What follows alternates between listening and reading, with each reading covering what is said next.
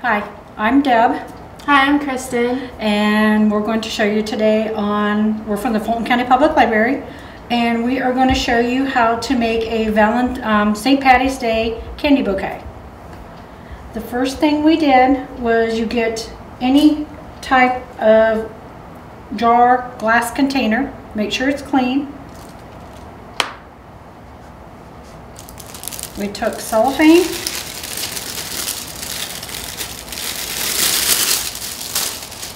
This up. You can buy these at the any Dollar Tree. They're cheaper. Take your cellophane, put your finger in the middle, turn it upside down, grab it, and as you can see what Kristen's already done, we put candy in the bottom, and then we just pound the cellophane down in the middle to make a bow, to make a bouquet.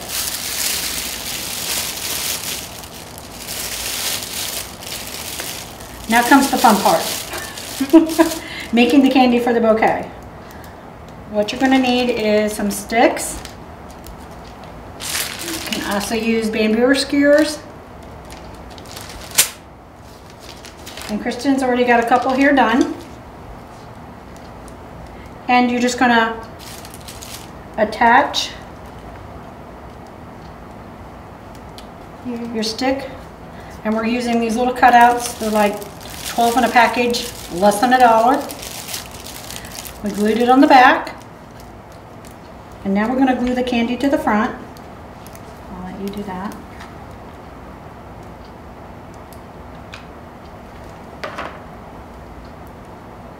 And you turn it upside down and hold. Remember, using a glue gun. It's hot.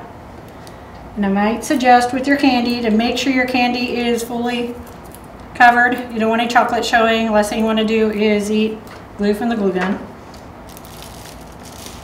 And you're going to start filling up your candy bouquet.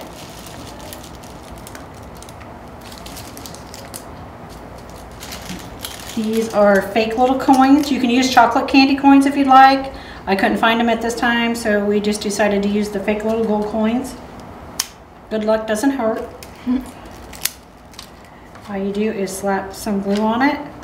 Remember, it's hot.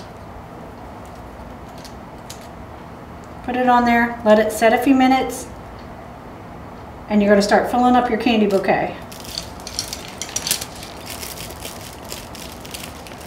If these are too long, you'll notice we got 2 long ones in the front. You're going to want some shorter ones. They break very easy. Snap them. Doesn't matter the size. The snap part that you want, that you broke, put that down. You don't want that sticking up.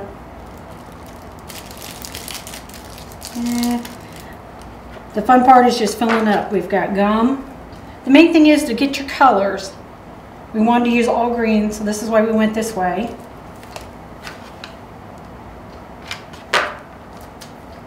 Slap it on there. You notice they have these right now for Valentine's Day at the stores, and they're $15 to $20. I think we haven't spent maybe 50 cents, 60 cents on one of these bouquets just by doing it this way. And you're just gonna, basically you're gonna shove in, and you're just gonna keep shoving in until until it's tight. Good. Get it in there and turn. Basically, you're going to fill and fill. I'm going to do a light green one. Let's do some. We need all the luck we can get sometimes. And I do this backwards. I'm always putting the candy on first. That way I don't eat it. I'll let you attach the other one.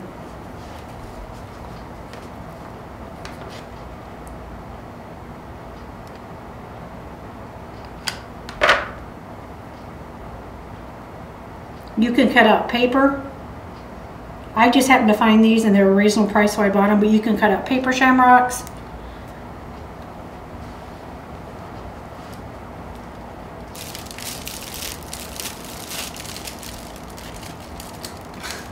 I can't do it as well as you. Nope, just shove it down in there until it's nice and tight. You're going to notice this is getting nice and tight. And then you're just really going to play with it. until you, oh, he attached himself, that's okay. Basically, that's all you're gonna do, and you're just, until this is nice and tight, so you can fluff it up. And we have several ribbons. You could actually tie a ribbon on it, decorate it. And we just used, and you'll notice right now we use green. Get it at Christmas time. When you guys see ribbons and stuff at Christmas time, buy all the colors for the year, because pink, red for Valentine's Day, green for St. Patty's Day, spring, the summer colors, and you've got a cheap, less than 50 cents candy bouquet.